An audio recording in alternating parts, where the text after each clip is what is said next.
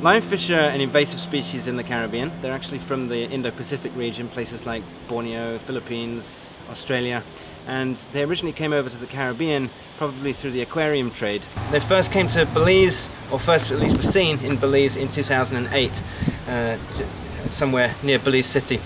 So their real issue with lionfish being in the Caribbean is that they have no natural predators here.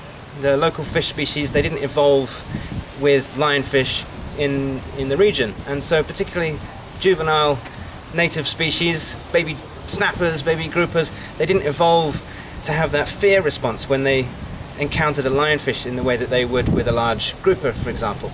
Alright, so we've got a lionfish here. This is quite a small one. Just wanted to show you where the spines are.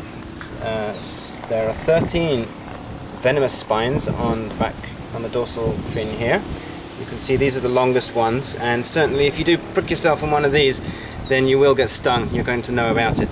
There are also 2 spines on these bottom fins here. Actually, that one's broken off.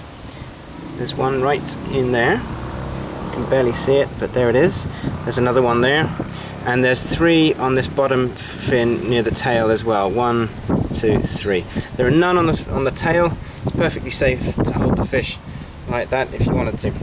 Okay, so Fernando here, community researcher at Tide, is going to show how to fillet this fish. Some people cut the spines off. We're not going to do that. Personally, I don't think that it's necessary. If you're filleting the fish carefully and correctly, going the right way, then there shouldn't be any need to increase the risk of you hurting yourself while you're cutting off the spines. So just keep cutting it nice and clean to the bone there. This is quite a small one, so not too much meat on it. This is a larger one we did earlier.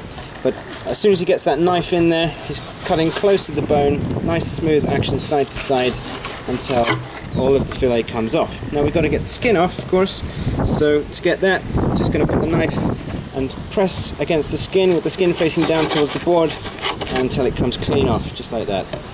There you go. Delicious with olive oil and lime, or if you want to make a nice batter or something, dip that in there, fry it up. Delicious.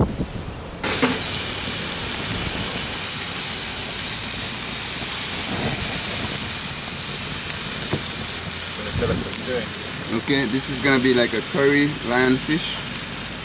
So far we have like tomatoes, we have sweet pepper, we have some cilantro, a little bit of curry powder.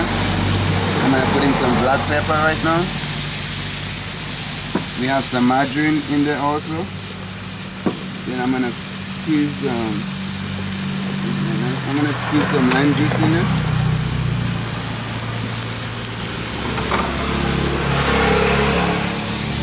Squeeze some lime juice in there. Okay. A little bit of salt for taste.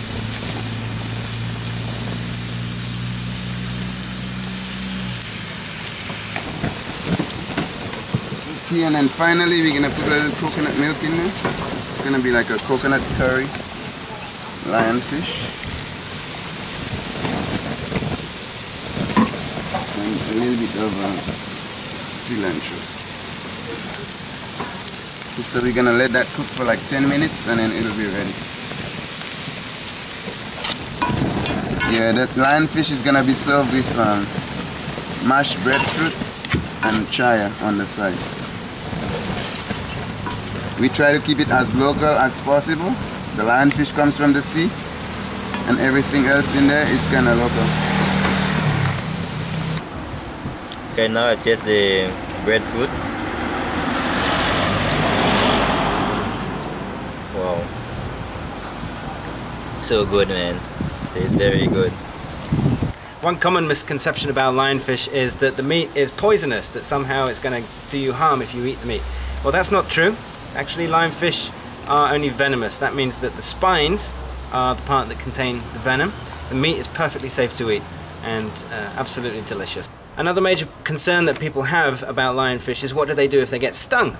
Well, first of all, whatever you do, don't rub it. Make sure you get some hot water. Get a hot flannel, as hot as you can bear, and you're going to hold that on the wound, and every time it gets cool again, you're going to put it back in the hot water and keep doing that for half an hour to an hour, and the swelling will go down within a day or two. We're doing our part here at Tide to do the research to figure out the impact of lionfish on the local environment, but we really need your help as well. We need you to start eating lionfish, choosing lionfish, and together we can keep this problem under control.